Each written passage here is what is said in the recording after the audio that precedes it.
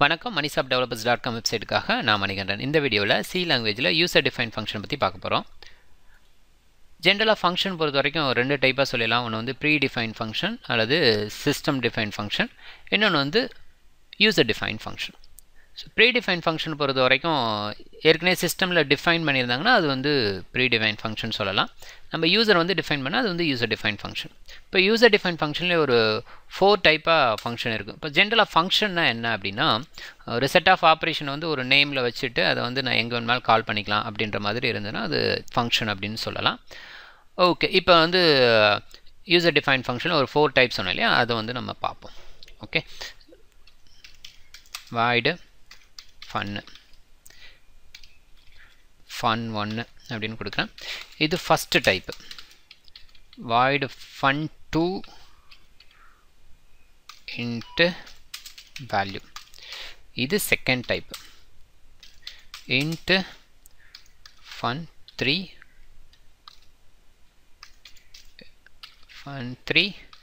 இது third type, int fun4 இது fourth type.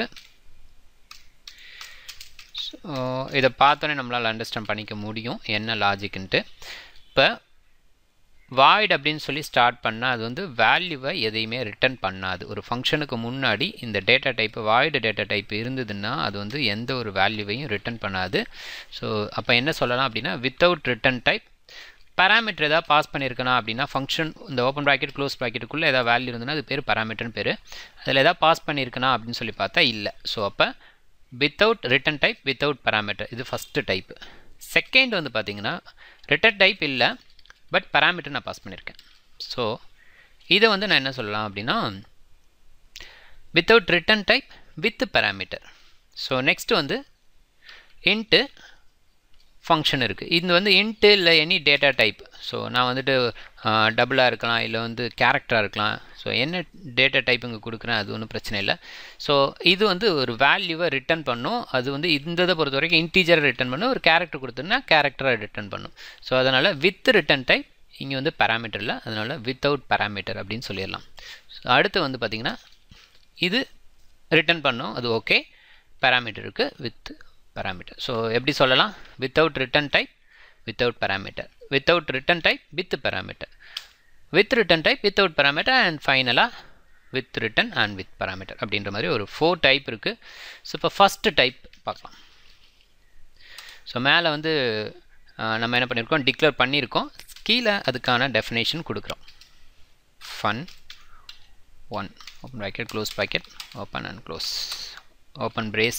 Function இப்படி ஸ்டார்ட் பண்ணுறது இப்படி தான் ஸ்டார்ட் பண்ணணும். அதுக்கப்புறம் அதுக்குள்ளே என்ன பண்ண போகிறோங்கிறத ஒரு ஓப்பன் பிரேஸ் அண்டு க்ளோஸ் பிரேஸ்க்குள்ளே பண்ண போகிறோம். ஓகே, ஸோ இதில் ரொம்ப சிம்பிளாக புரிகிற மாதிரி இருக்கணுன்றதுனால சும்மா சிம்பிளாக ஒரு பிரிண்ட் ஸ்டேட்மெண்ட் மட்டும் நான் கொடுக்குறேன். printf உள்ளே வந்துட்டு நான் வந்து என்ன பண்ண போகிறேன், fun1 test அப்படின்னு சொல்லி கொடுக்குறேன். ஸோ இப்போ இதில் என்ன பண்ண போகிறோம், fun1 test அப்படின்னு சொல்லி இதோட ஆன்சர் வரும். ஸோ இப்போ நான் இது வந்து எங்கே கால் பண்ணணும். ஸோ இப்போ ஜென்ரலாக நான் இங்கே வந்து வச்சுருக்கேன் அப்படின்னாலும் நான் ரன் பண்ணாலும் எனக்கு மெயினில் என்ன இருக்கோ அதுதான் எம்டியாக தான் இருக்குது. ஸோ இதில் ஒன்றும் வராது ரிசல்ட்டு. ஸோ ஆனால் இதை வந்து நான் மெயின்குள்ளே கால் பண்ணணும். இந்த fun1ங்கிறத நான் இங்கே கால் பண்ணுறேன். ஸோ இப்போ fun1ங்கிறது கால் பண்ணுறேன். ஸோ இதை பொறுத்த வரைக்கும் ஒன்றுமே நான் பண்ணலை, எங்கேயுமே டெஃபினேஷன் கொடுக்கல, அதனால் பிரச்சனை இல்லை. நான் மெயினில் இந்த 3 லைனு தான் நமக்கு ரன் ஆகும். ஸோ இங்கே போகும்போது ஆட்டோமேட்டிக்காக இந்த ஃபன் ஃபங்க்ஷனை அங்கே கால் பண்ணிக்கும். ஸோ அப்போ இந்த ஃபன் டெஸ்ட்டுங்கிறது இந்த இடத்துல பிரிண்ட் ஆகும். ஸோ இப்போ ரன் பண்ணுறேன். ஸோ இப்போ ஃபன் டெஸ்ட் அப்படின்னு சொல்லி வருது. இது ஃபஸ்ட்டு டைப், இது ஓகே. ஸோ நெக்ஸ்ட் வந்து செகண்ட் டைப். இதில் முடிச்சோன்னே ஒரு லைன் வர மாதிரி இருக்கட்டும், /n. Okay, so second type. So நான் என்ன பண்ண போகிறேன், fun2 இங்கே வந்துட்டு into value. Okay, fun2 with அந்த particular value %d. So இன்டீஜர்னால %d, value. Okay, so இதை நான் வந்து அங்கே கால் பண்ணுறேன்.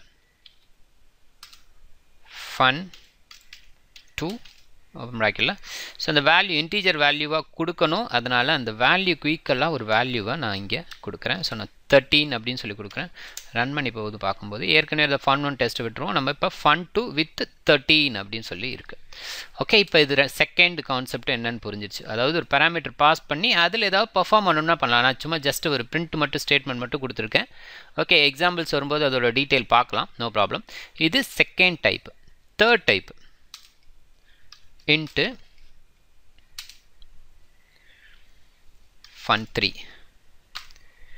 so இத பொறுத்த வரைக்கும் என்னன்னா print கொடுத்தாலும் print ஆகும் அது ஓகே பட் இது வந்து கண்டிப்பா இப்ப நான் இப்படியே ஒரு இது print கொடுத்து ஏதோ ஒன்னு கொடுக்கறேன்னு வெச்சுக்கங்க printf இந்த இடத்துல உள்ள வந்து fun3 test அப்படினு சொல்லி கொடுக்கிறேன் /n as usual இத நான் வந்து அங்க 2 க்கு அப்புறம் கால் பண்றேன் சோ அப்ப fun3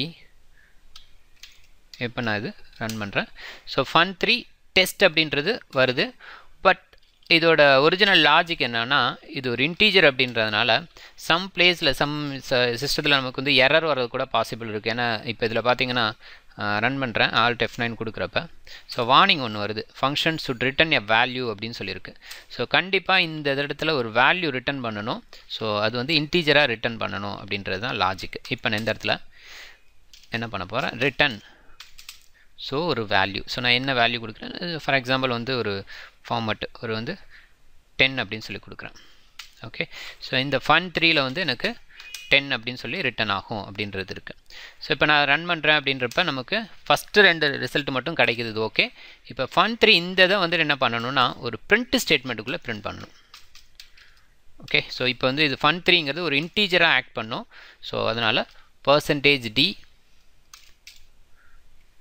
ஓகே சோ இங்க வந்து நம்ம முன்னாடி வேணா ஒரு logic fun3 return value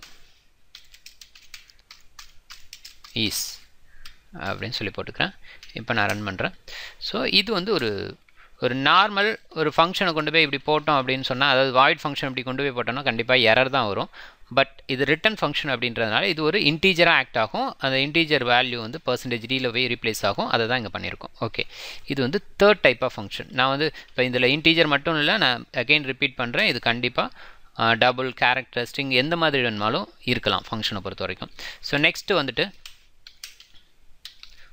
fourth type of function function 4 இங்க value int so value அப்படினு கொடுக்கிறேன் இந்த value வந்துட்டு இங்க ரிட்டர்ன் பண்ற மாதிரி நான் வைக்கிறேன் value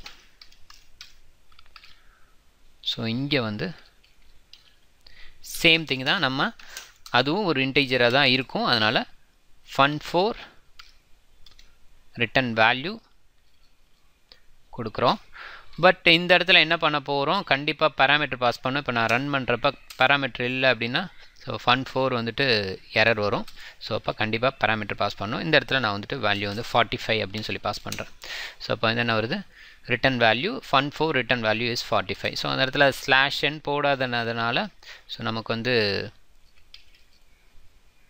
சோ ஒரே லைன்ல வருது /n போட்டா நமக்கு டிஃபரண்ட் லைன்ல வரும் இது ஓகே இப்போ ஃபர்ஸ்ட் டைப் so again ஒரு தடவை ரிப்பீட் பண்ணிடுவோம் இப்போ பாத்தீங்கன்னா fun1 பாத்தீங்கன்னா பாராமீட்டர் உள்ள எதுமே கிடையாது void ன்னு வந்து முன்னாடி கொடுத்திருக்கோம் சோ அது ரிட்டர்ன் பண்ணும் நான் டைரக்டா என்னால கால் பண்ண முடியும் ஓகே சோ செகண்ட் வந்து fun2 அதுவும் டைரக்டா கால் பண்ண முடியும் பட் பாராமீட்டர் பாஸ் பண்ணி கால் பண்ணனும் சோ அங்க இந்த வேல்யூக்கு பதிலா மேல 13 வந்து நான் பாஸ் பண்ணிருக்கேன் தேர்ட் டைப் வந்து fun3 சோ இது வந்து ரிட்டர்ன் பண்றது ஒரு 10 அப்படினு ரிட்டர்ன் பண்ணுது ஃபார் எக்ஸாம்பிள் இப்போ வந்து pi அப்படினு நான் வந்து டிக்ளேர் பண்றப்ப அது ரிட்டர்ன் பண்றது 3.14 அப்படின்றது ஜெனரலா பைவால் வேல்யூ சோ இந்த மாதிரி ஒரு லாஜிக் வந்துட்டு இதெல்லாம் யூஸ் பண்ணிக்கலாம் அடுத்து மோஸ்ட் ப்ராபபிலி பாத்தீங்கன்னா இந்த மாதிரி இந்த இத பொறுத்த வரைக்கும் ஃபங்க்ஷனை பொறுத்த வரைக்கும் அதிகமா உள்ள சம் ஆபரேஷன்ஸ் இருக்கணும் அப்படின்றது ஓகே இல்ல அப்படினு சொன்னா பாராமீட்டர் பாஸ் பண்ணி தான் அதிகமா பண்ணுவாங்க தேர்ட் டைப்போட ஃபோர்த் டைப் அதிகமா யூஸ் பண்ணுவாங்க சோ இப்போ பாராமீட்டர் ஒன்னு பாஸ் பண்ணி சோ வேல்யூ அப்படினு சொல்லி ஒரு பாராமீட்டர் பாஸ் பண்றேன் அந்த வேல்யூவை ரிட்டர்ன் பண்ற மாதிரி இதல கொடுத்திருக்கேன் ஈவன் இந்த இடத்துல வேல்யூ அப்படினு சொல்லி டைரக்டா வேல்யூ இல்லாம இங்க கூட சம்திங் ஏதோ ஒரு ஆபரேஷன் சோ வேல்யூ கொடுக்கிற வேல்யூ வந்து 10 ஆல மல்டிப்ளை பண்ணி எனக்கு ஆன்சர் கிடைக்கணும் அப்படின்ற மாதிரி கொடுக்கணும்னாலும் சோ நமக்கு இங்க வந்து ஆன்சர் வந்து 45 கொடுத்திருக்கோம் இங்க வந்து 450 சோ இங்க பாத்தீங்கன்னா மேல 45 தான் கொடுத்துருக்கோம், அங்கே 450 அப்படின்னு சொல்லி ஆன்சர் கிடைக்குது. ஸோ இது வந்து டிஃப்ரெண்ட் 4 டைப் ஆஃப் ஃபங்க்ஷன். இந்த 4 டைப் ஆஃப் ஃபங்க்ஷனில் இப்போ இங்கே வந்து மேலே எதுக்கு ஒரு தடவை கொடுத்துருக்கோம், கீழே ஒரு தடவை, இது டிக்ளரேஷன். ஒருவேளை நான் இங்கே கொடுக்காம இருந்தேன் அப்படின்னா ஸோ இதில் கீழே வந்து எரர் வரும். ஓகே, ஸோ இப்போ நான் வந்து இந்த ஃபங்க்ஷன் வந்து ஒன்று மேலே டிக்ளேர் பண்ணிவிட்டு கொடுக்கல அப்படின்னா இங்கே எரர் வருது வருது. ஓகே,